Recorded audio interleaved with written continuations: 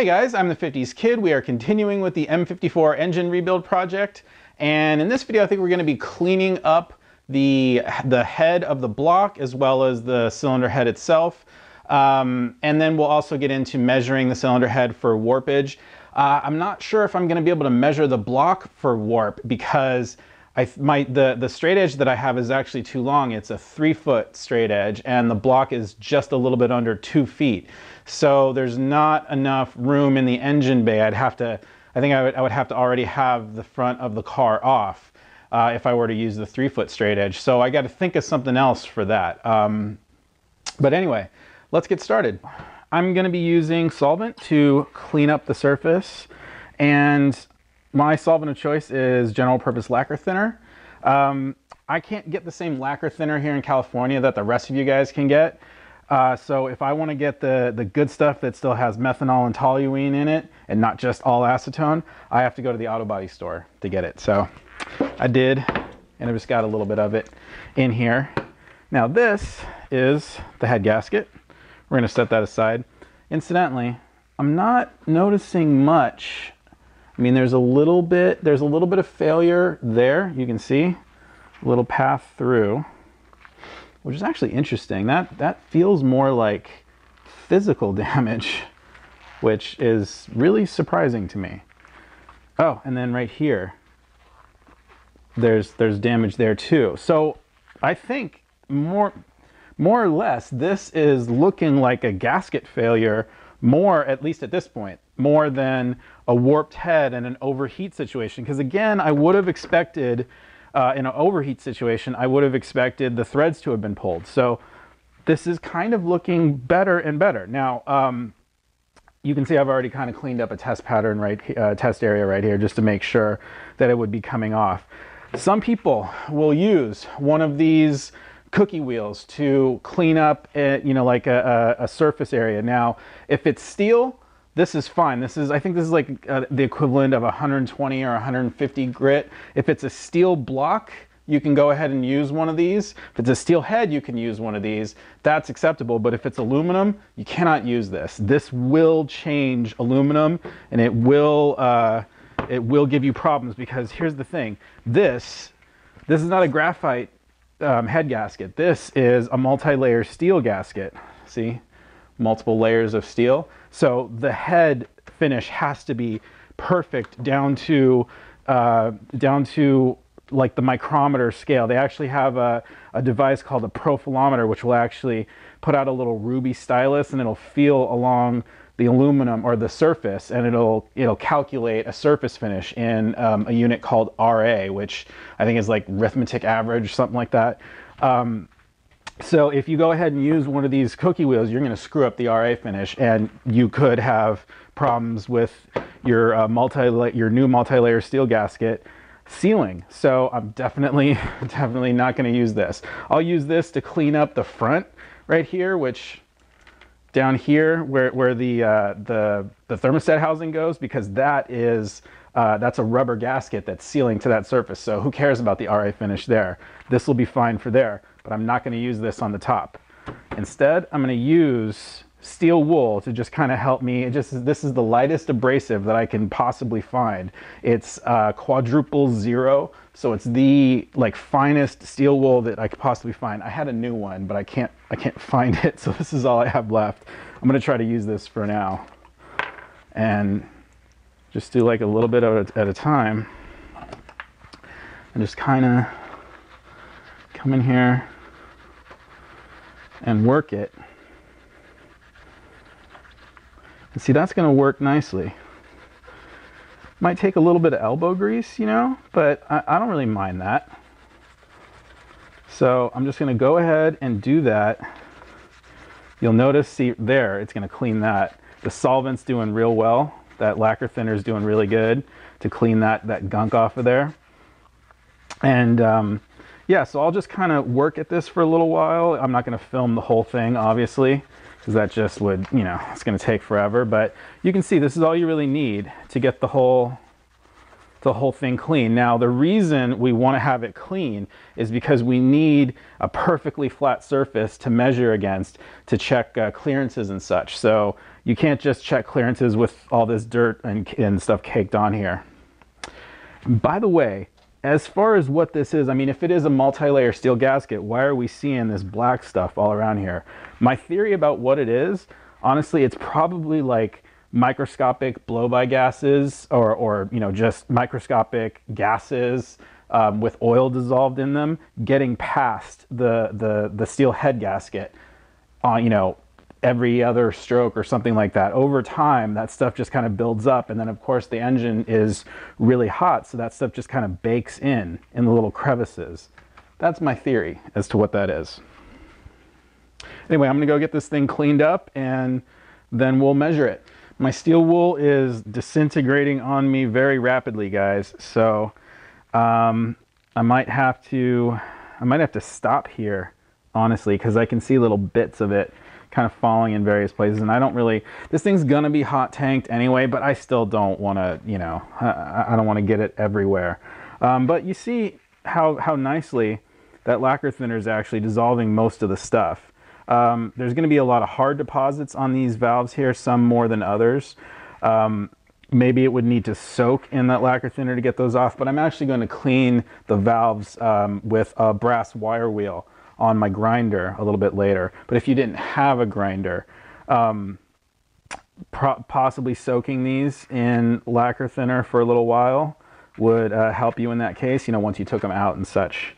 But I can also see that my choice of the steel wool is actually leaving little fibers everywhere as well. So that is something to be concerned about if you weren't planning on getting the valves out, which, you know, I think you probably should. But just I want you to keep that in mind. You'll have to spray those out, wash those out, spray those out somehow, make sure everything's clean. So I did actually get the surface clean. I'll talk about that in a second. I want to get this plate off the back here. It looks like it's just 2 10s.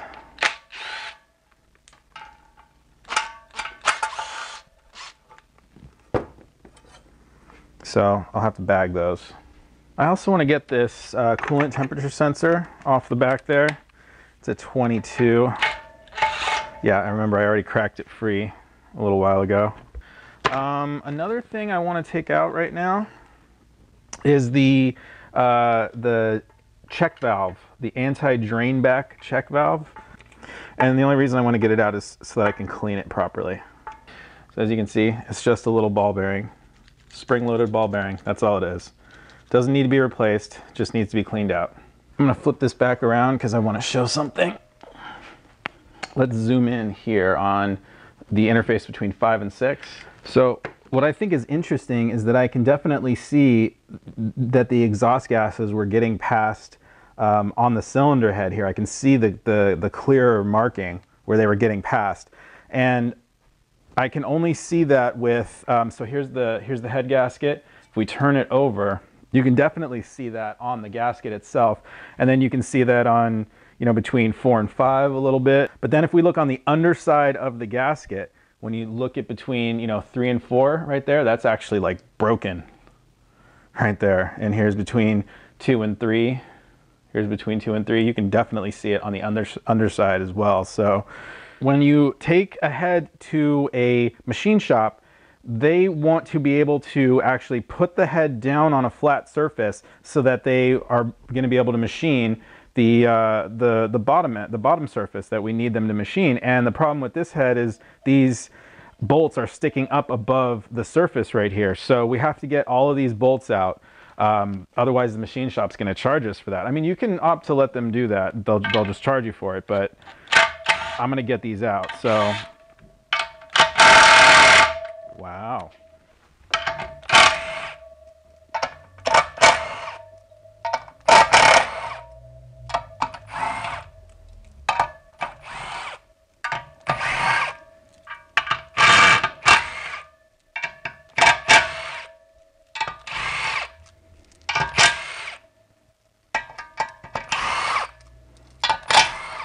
Now, to get these studs out of here, you want to take two of the bolts that went on the that held the cam caps down, and they're both 11 millimeters. You need two 11 millimeter wrenches to do this. You're going to tighten them together and then use the bottom one to actually get the bolt out, to get the bolt free.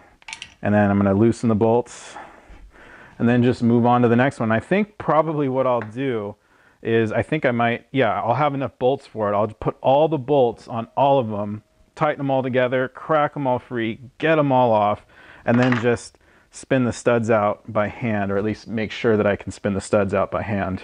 It's going to be really meticulous, really boring, but that's what this kind of work is. I'm also going to remove the valves. Once I remove them, I won't be able to get them back in once these bolts or these studs are out. So at this point, I do believe I'm ready to remove them. I don't need the valves in there for any other reason. So as you can see, I've got them all on now, and I think I'll just kind of do them all in a batch if I can. If I have the room to get these wrenches in here like this, which I think I do. And doing them in a batch this way seems, I guess, a little easier. Make it go a little quicker. And see, I'm making sure that I can spin the studs out by hand first, and then I'm using this to just pull off the top. That was already cracked off. And then, I can get these off by hand this way, and then get the studs out by hand. So there we go. Those studs look to be exactly the same. So they could go in upside down or right side up, doesn't matter. So as you can see, I'm making progress. Really didn't take that long, about 10 minutes or so. So I've transferred the bolts onto the other sides, and I'll get these off in the same way. I've got that all done. I think I now have carpal tunnel, but I've got it all done. So I think I'm going to pull the valves out now, but I definitely want to organize the springs, the retainers. I don't want to mix any of these up. I don't know if they can be mixed up or not. They probably can, but I'm just not going to do it. So I need to find something to organize that with. Hey, look at that. I just so happen to have an extra 24 divider storage container. So I've just got things labeled this way. I'm going to count, 1 through 12 that way. So cylinder 1 is where 1 starts, and just do the intake and the exhaust, and put all the springs and the valve retainers and the keepers in here. And I think you guys have seen this before. Gonna give it a good hit.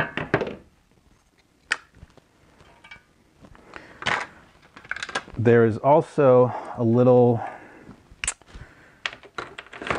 valve seat. I don't know, is it a washer? I don't know what you call it, but it's actually right here. And you need to pull those out as well. So I'm just going to do that for all the valves and get everything off. So that's everything from the intake side removed. I'll move on to the exhaust side. I'm going to leave the valve stem seals in there because they're kind of holding the valves in. That way when I flip the thing over, the valves won't slide out. And then I can just remove the valves one at a time from the other side. I was missing one of my keepers when I did this valve just now, and I stopped what I was doing and looked around, and I found it on the ground. You always want to do that. So I'm sure you all noticed that I forgot one of these. Pulled it off right now. So for the valves, I'm going to use a cardboard box, and I've just got this nice little flap here. What I'm going to do is poke the valves through the box and then close the flap, and then I can turn it upside down and store the valves like that. So we'll start with the intake because they're bigger.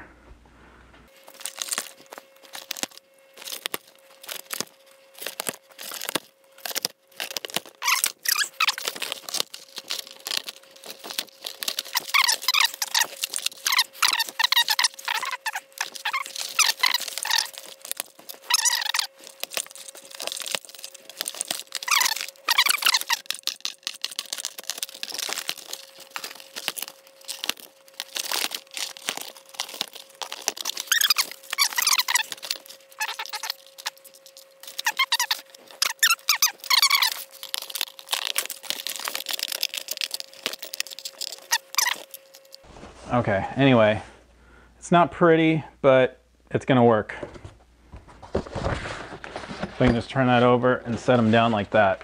So I've scraped most of my my gasket material off of here, and now I'm going to use this to get the rest of it off.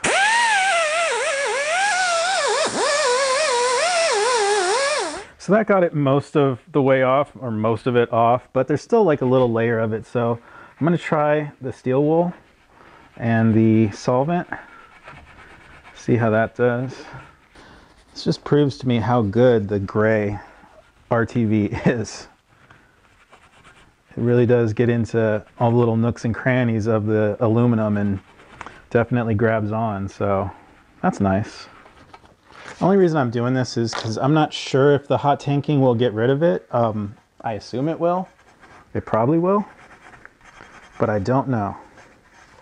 All right, you know what? Good enough. If it doesn't get rid of it, I can get rid of it when it comes back. I've been using these hose pliers to pull off the valve stem seals. I found that they work really, really well. Just pull them off.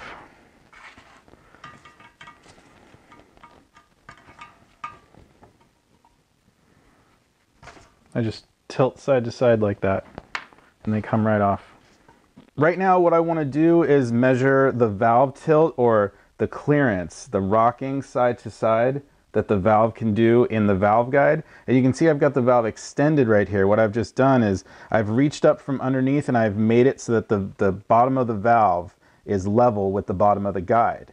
So that's the position you want to measure it in. You can see I'm going back and forth, rocking it back and forth that way.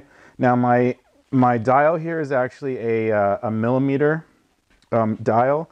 And so one sweep all the way around is going to be 1 millimeter. So each one of the 10, 20, 30, that's like 0.1 millimeters, 0.2, 0.3, 0.4, and so on. So the maximum amount of valve tilt that you can have is 0.5 millimeters. So if I see this gauge sweep all the way around 180 degrees, that's too much. So just, you know, normally you can turn these gauges and turn the zero and zero it out, but I'm not on a solid enough surface. I'm on my steel workbench and I can push down on it and move the base a little too much. So I don't, you know, every time I go and try to re-zero the dial, it kind of messes things up. So I'm just going to leave it like this, and I'm going to rock it, just rock the valve. And as you can see, we've got, you know, 2.5, or maybe that's even 1.5. No, that's actually 0.2 millimeters of clearance of valve tilt. So that's well within spec, and this is an intake valve. So I'm going to switch over to the exhaust side now. Okay, here we go. We're set up there.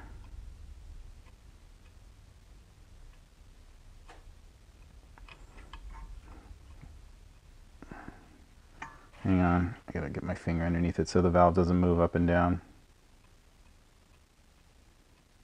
So we're about, what is that, 3.5?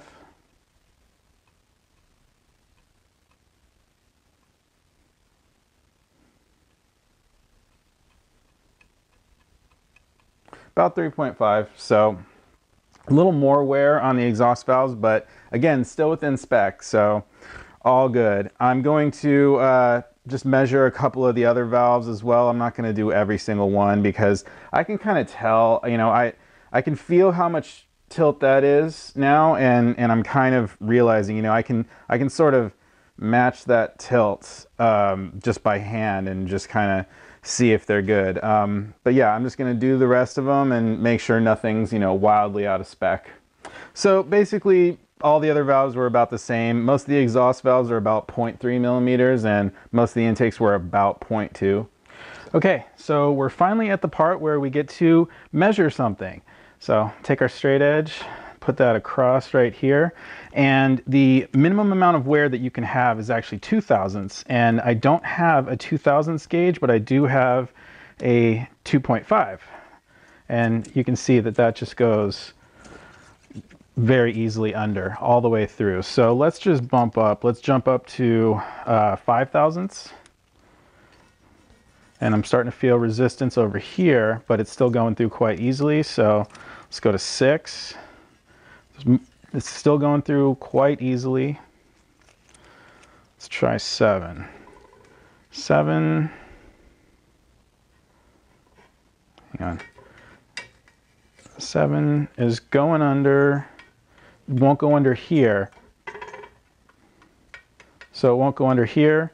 It will go under here and here with just a little bit of resistance. Doesn't really want to go there. And the 8. 8 won't go. 8 doesn't want to go there. It tries to get under there, but there's resistance. But it can go. It can go. So we've got about 8 thousandths of wear right in the middle.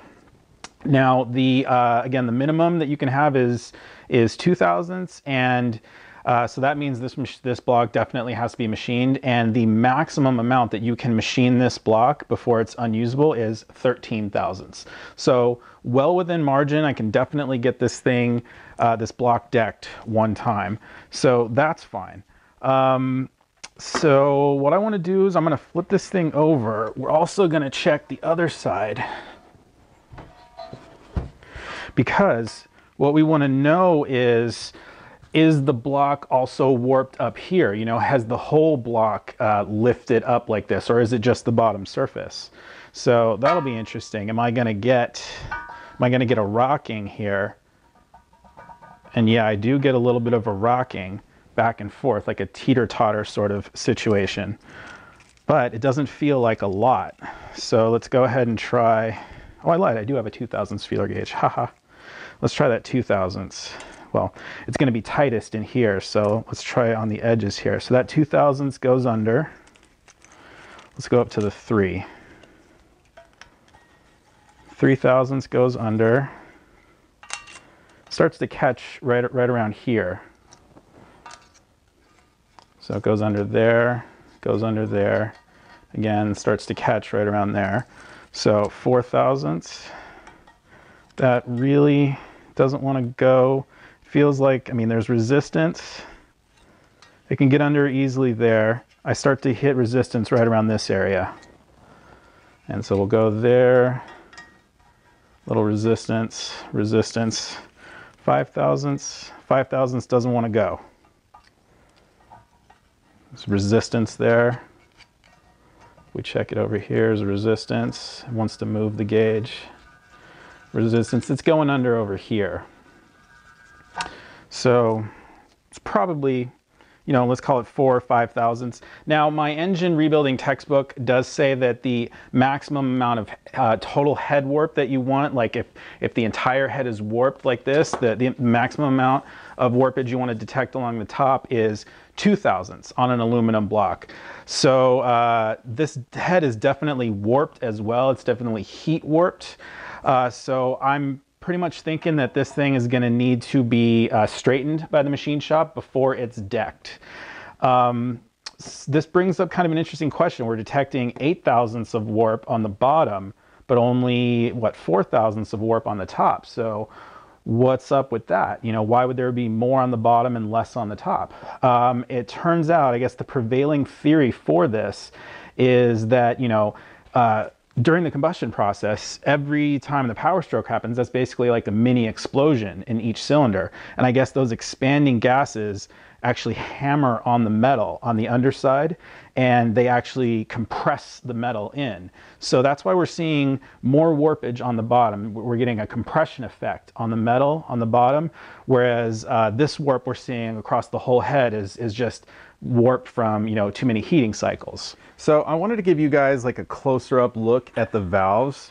So the intake valves are actually really nice.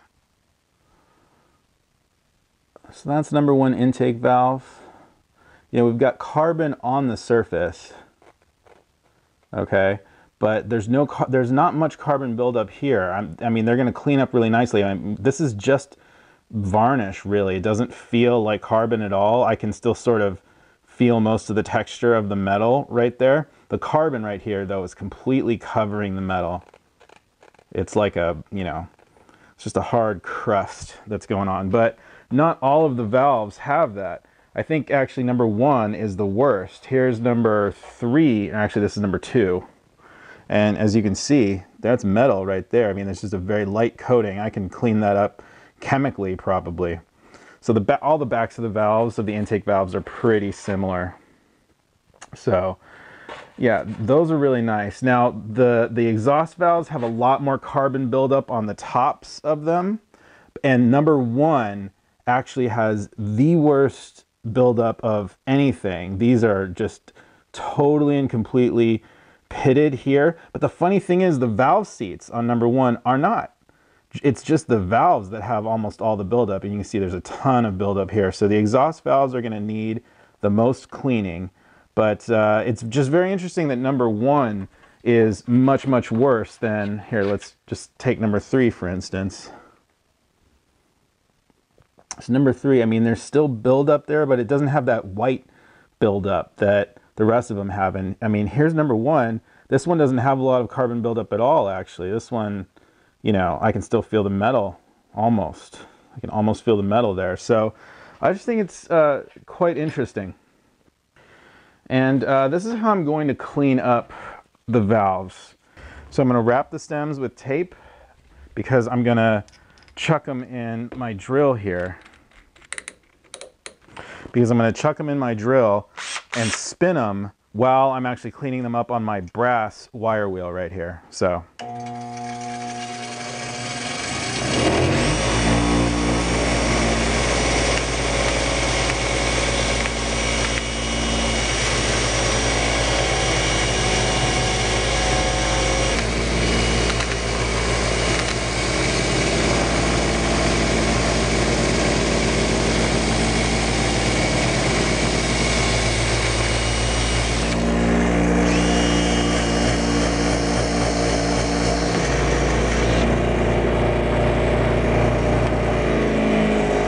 So here's what number 1 exhaust valve looks like now that it's been cleaned up.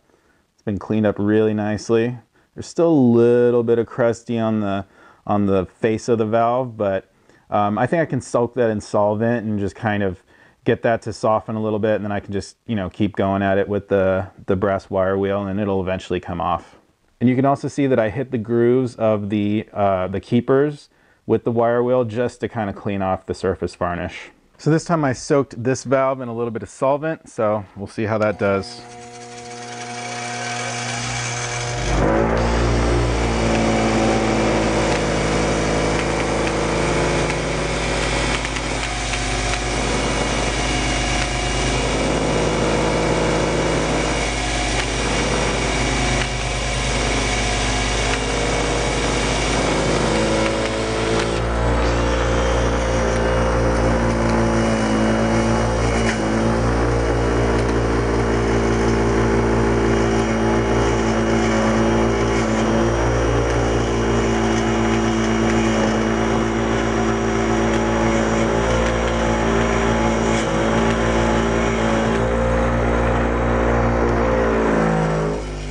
So that actually did much better than that first one. That really got off all the carbon. So yeah, if you've got like thick deposits on the top, just soak it in some lacquer thinner for, I don't know, I soaked it for about a minute or 2. So with a little more time on the grinder, the number 1 exhaust valve came perfectly clean. Well, that's it for the valves. Really didn't take too long. Brass wire wheel, bench grinder. So this is a number 2 exhaust valve, and you can see there's quite a bit of pitting on the surface of that valve. And let's compare that with an intake valve. You can see that there's no pitting on that one. That one's, you know, still got a pretty smooth surface. But basically, these valves are going to have to be refaced.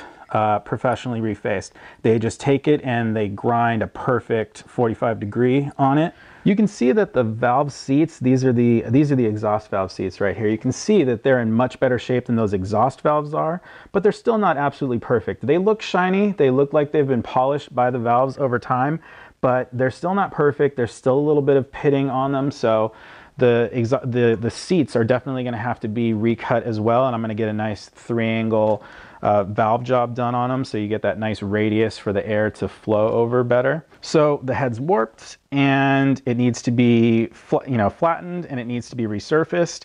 We're seeing 0.008 of warp on this side, so I'm thinking that is probably the reason that this head gasket did fail. I don't think that this was an inferior head gasket and it was just made wrong or whatever. I think that this head warped over time due to maybe an overheating incident, or maybe just maybe that's just the normal wear over time for all of these cylinder heads. They're all going to be 0.008 warped when they're getting close to 200,000 miles.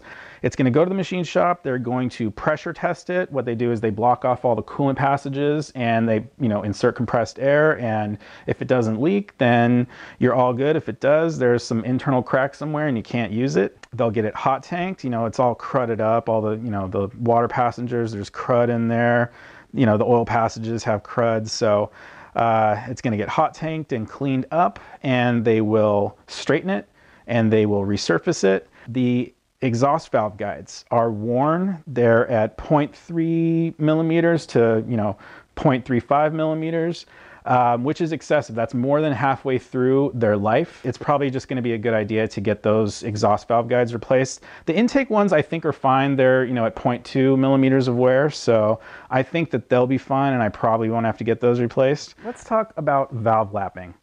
Valve lapping is where you put your old valve in, you use some paste like valve lapping compound, and you can get this kind. It comes in two sizes. There's a coarse and a fine, and you just put a little bit of the compound on there, put the valve in there, you put a little oil on it, you squish down this little valve lapping handle. It's just a little suction cup. Squeezes down, and you just kind of do this. You rotate this down, and you're sort of grinding the face of the valve into the seat, and you're just grinding them together in order to grind out that corrosion and that pitting. But here's the thing, you really shouldn't do this on a modern engine. I've come to realize it the hard way, because you can see that I've already done it on #1 valves. I've already tried this. I followed a popular video on YouTube made by Jaffromobile.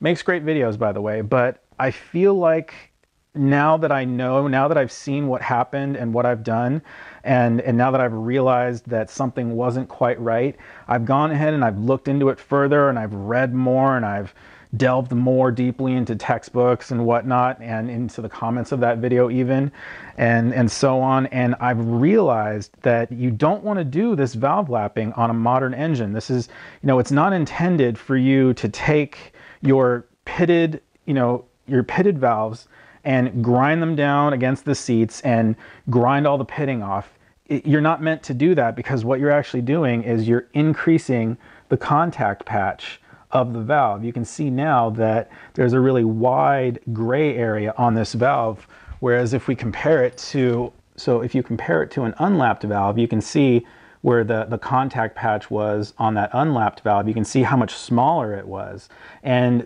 you want the smallest contact patch you can get, because the bigger the contact patch is, the less pressure the spring exerts over any square inch of the valve face. So you want to keep that contact patch as small as possible, and that's why you definitely don't want to lap your valves. Apparently, valve lapping should only be used in order, as a tool to figure out if your valves are bent or not.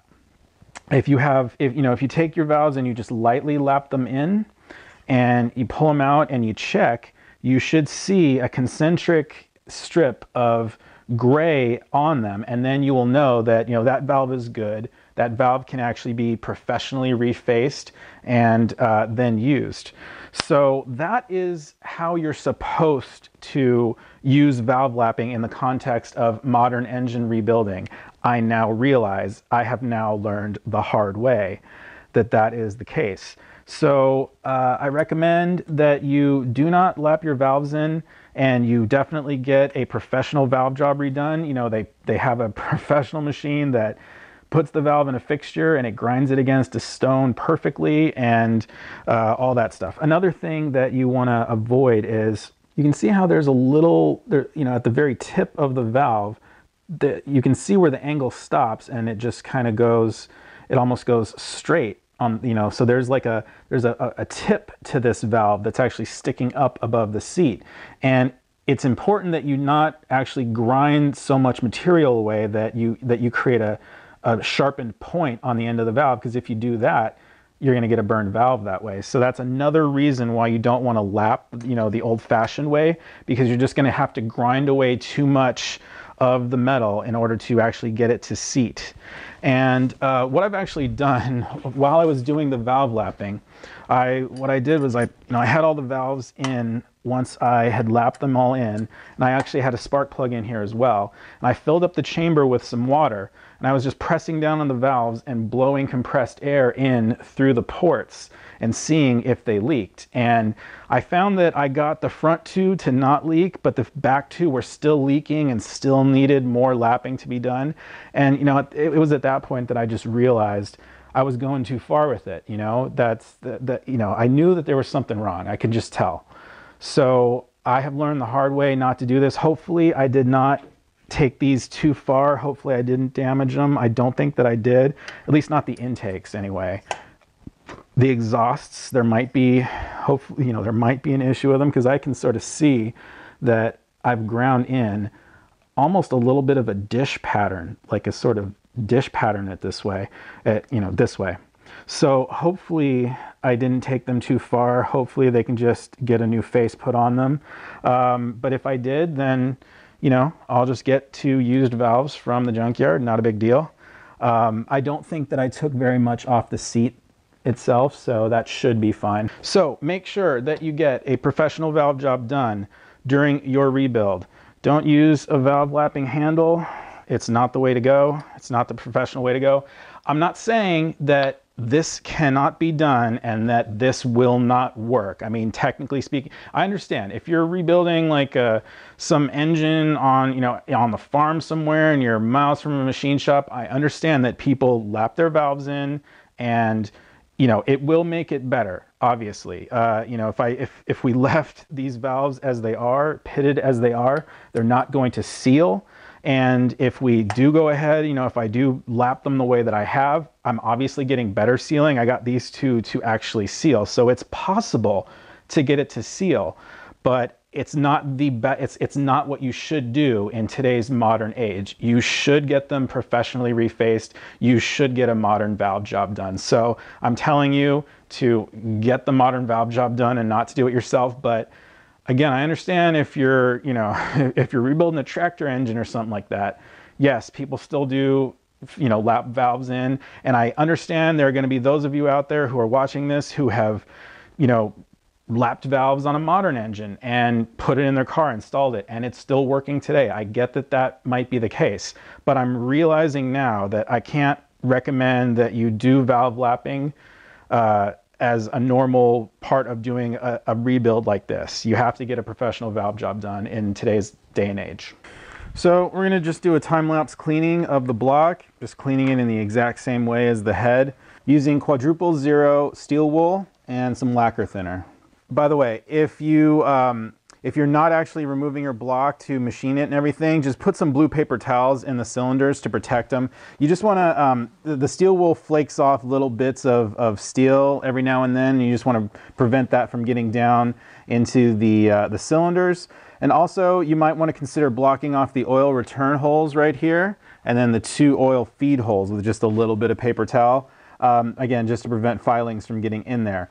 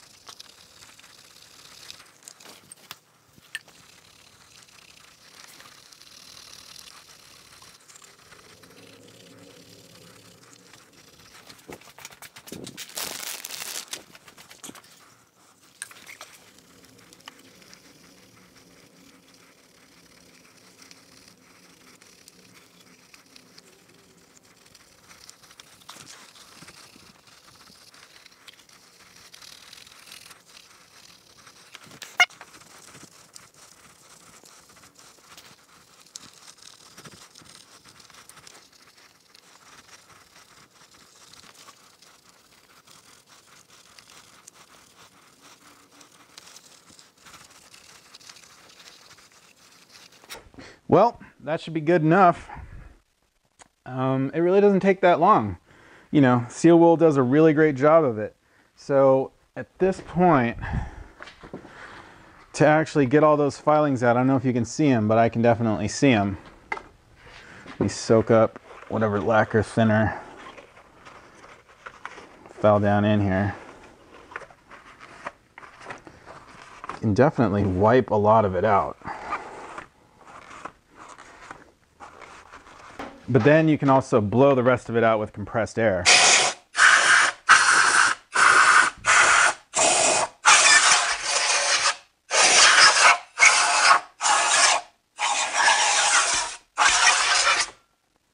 So don't be too worried. As long as you got compressed air, you can definitely get that thing cleaned.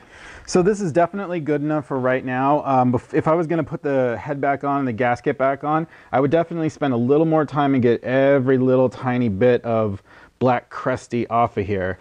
But for right now, this is definitely good enough. Again, I'm pulling the block off out of the car, and it's gonna get cleaned at the machine shop. So I just wanted to demonstrate kind of, you know, the process and what you would go through. It's really, really easy. Don't worry about it. It's not too hard. I definitely recommend compressed air. That is, you know, that's particularly important. One other thing I didn't clean or I didn't mention is I definitely want to clean the top rim of each cylinder. And the reason is, here, you can see how high the piston goes. About right here, but that doesn't mean the ring comes all the way up there. The ring actually, you can see where the ring comes to. There's definitely a 1/4 inch of carbon in there, and I can feel along right here. It feels smooth, but up here on the top, I can feel, you know, some crusty stuff, and it's basically like that on every cylinder. And the thing is, you want to get that out of there before you go ahead and pull the pistons out. I don't want to damage the old rings. Again, it's not, you know, they're old rings. It doesn't really matter about the old rings, but you definitely want to get it out of there before you put the new rings in. Now you can go ahead and clean the tops of the pistons as well, again, using solvent. And you don't have to use steel wool for this. You can use something a little more aggressive, like a green Scotch pad or something, because the tops of the pistons don't have to be perfectly machined. You know, it's all right if you kind of, you know, mess them up microscopically, that is. And then the sides of the sides of the pistons are lined with cast iron, so you can definitely scrub that with a 3M pad, so with a scour pad. So that is not too big of a deal. You can do that, or you can use the steel wool. I mean, it really doesn't matter. I think the 3M pad would probably be a little more aggressive and would get the carbon off a little quicker. This is piston number 1 right here, and you can see this area right here where there's no carbon. This is where some of the coolant was sitting. I just kind of left it sit there overnight because I didn't have any paper towels that night when I called it quits. And when I came back and wiped it, yeah, it got that carbon off. So that was pretty interesting, you know. I mean, just coolant will definitely kind of eat into that carbon and get it off of there. So yeah, that's one interesting thing that I noticed. Wanted to point out to you guys. Another thing is, let me show you cylinder 2. You can see cylinder 2 has very little carbon on it, nowhere near as much as number 1 does. And it has the least amount of carbon than all the pistons. And I think that sort of proves that number 2 is where that coolant was leaking into and just cleaning off that piston over time. So yeah, I thought that was interesting as well. So now that we do have the engine block clean, the next step would be to measure it just like we measured the cylinder head to see if it's warped at all. Usually blocks don't warp that much. Well, usually blocks are steel and they usually don't warp at all. An aluminum block, I think, is a little more prone to warping than a steel block is, or a cast iron block, I should say. However, cylinder heads are really where all the warpage occurs because that's where most of the heat is. The heat, you know, the explosion is taking place up in the cylinder area, the cylinder head area right here. And that's where the majority of the heat is. So that's why blocks don't usually warp. If you're just doing a cylinder head, just, you know, probably 9 times out of 10, you can go ahead and just pop your machine cylinder head on and you'll probably be fine. So that is it for cleaning and measuring the cylinder head. That gets us all the way to the machine shop. We can deliver the head to the machine shop, have them do the work, then we'll get it back, and then we'll do the final reassembly, and then we can get it back in the car. In between them, of course, I'm going to be pulling out the bottom end and doing a whole host of stuff on that. If you want to follow me on Facebook and Instagram, you can do that, and I will give you project updates there as we go on. But anyway, if you enjoyed this video, please like and subscribe. I'm the 50s Kid. Thanks a lot for watching.